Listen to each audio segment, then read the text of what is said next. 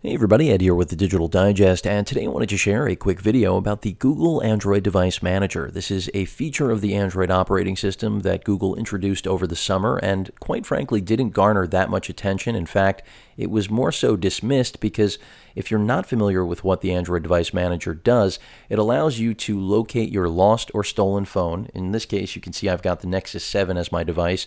Keep in mind, this is any Android device, so we're talking about smartphone or tablet. That's why you see a Nexus 7. And you can use what you would generally use in Google Maps to try to geolocate it. It's not going to be able to here because my Nexus 7 isn't actually powered on right now.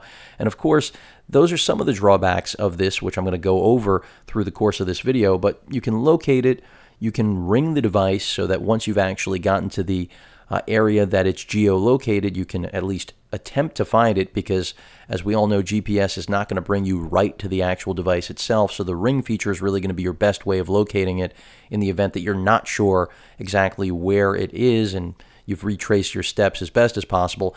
Really, this is more to try to find a device you've lost rather than that has been stolen, and I'll get to why that is in a little bit as well. In the event that clearly you're not able to do the ring stage of things because you're not locating it anymore, let's say it has been stolen, then you can move to locking the device and, of course, erasing it.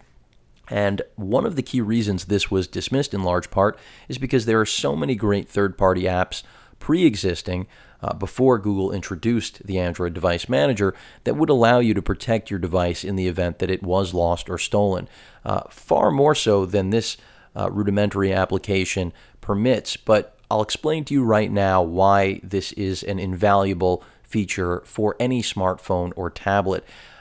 For example, many will consider the Device Manager Google's answer to Apple's Find My iPhone. Key difference is that Find My iPhone requires that you actually register with that application. If you don't take that step, you're pretty much screwed in the event that you lose your device. Here, on the other hand, you're looking at a clean, easy way, albeit not necessarily as advanced as many of the pay options. Keep in mind, this is free. It's coming with the OS. So it's nice that Google even cares enough to say, hey, we're not going to make you do anything.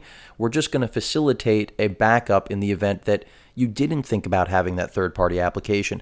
And that's exactly what I experienced just a few days ago. My girlfriend lost her device. And as all of us know, it's a horrible thing to go through. New or old, it doesn't really matter. If you're fond of your device, if it works, nobody wants to go through that expense. Of course, if it's stolen, just as equally disheartening. And really, she thought she had no recourse. The first thing that I checked was, did she have any type of third-party application installed? She didn't. And that's where something like this came right into action. She was convinced already her device was gone with the wind and there was no coming back. This was lost in New York, of all places, Manhattan, New York City, which is prime time if you're going to, at least have any chance of something being recovered. It's not the best place for anything to drop, and that's why I said prime time, because there's so much foot traffic, even in the ridiculous weather that we have been having as of late.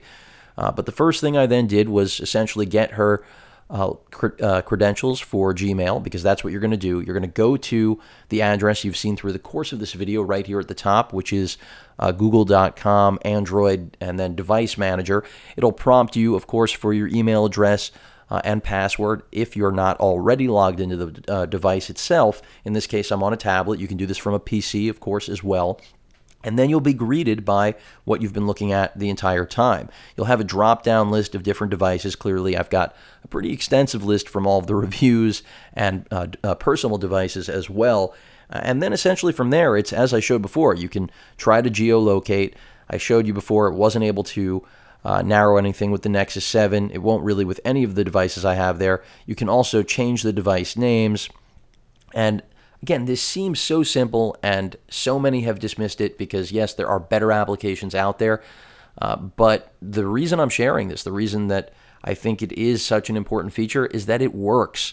My girlfriend was able, once I used this, I was able to confirm with her the location. Believe it or not, the phone was still in the exact position. I'm going to throw up a still of the actual screenshot I took at the time of this ordeal. And it was exactly in the same position where she got on the subway where she thought that she dropped it, but she spent a lot of time retracing her footsteps, trying to locate it without success. She kept on going with her day like anyone would, because what else do you do in that situation? And once I geolocated it, we knew that it was still sitting in that very spot, which I'll probably have on screen right now while I'm discussing this. And essentially I told her, you've got to get back there because it can be picked up. And that's why I say the actual Android device manager clearly is far from a perfect solution, because in the event a thief actually picks up an LTE-enabled phone like her Razr, they can, just pop out your SIM card, and that's pretty much it. Wipe the phone, that's all. That's why there are third-party options out there that take the level of security much or far beyond what you're getting here, just built into the OS. But again, I'll keep drawing that comparison that if this was an iPhone and you didn't, fill out or actually complete the Find My iPhone app registration, then you just have no recourse at all. Here, at least, Android clearly, again, Google acknowledging that not everybody's going to go to install that third-party app, and that doesn't mean that they should be up the creek without a paddle as a result. So once I told her, look, it's still there, she mobilized, got to the spot, but then we were worried about, what's battery life been like? It had already been in that same spot for 3 hours. So incredibly lucky. It's not going to always work out like this, but I kept pinging the phone, didn't want to overdo it. I didn't know she was also pinging it at the same time, which clearly didn't do wonders for battery life. But the end result was, once she got to the area, she couldn't find it. And I just told her immediately via text, I'm going to hit the ring feature. I hit the ring feature from the other end of the block. Now, this is in Manhattan, I'll remind you, in New York City. There's plenty of traffic noise, people noise, all types of noise pollution that could interfere. She heard her phone, basically, ran to the device, and it was near where she thought she might have dropped it, but it was under a mailbox, essentially. And that was one of the reasons that nobody saw it, I suppose, through the course of this 3-hour or maybe even more window that the device was MIA. She picked it up, called me on it, and the battery literally died as she confirmed that she had recovered her device. Now, I don't have to tell you how happy this made me, of course, how happy it made her that she was able to go home with her phone that day, because in most instances, almost every instance that I can ever think of, unless you get a good Samaritan, your phone is gone with the wind. Same applies to the actual tablets. I mean, these are the type of devices that if you get a thief, the thief is going to take it. My girlfriend was very fortunate that her device wasn't picked up by someone, because in all likelihood, unfortunately, not to, besmirch the reputation of my home city, in all likelihood, they would have just dumped the SIM card and taken the phone because the ESN was clean. This was, after all, one of my phones that I gave to my girlfriend, so a little bit of sentimental value for me too. Just happy to see it make its way back.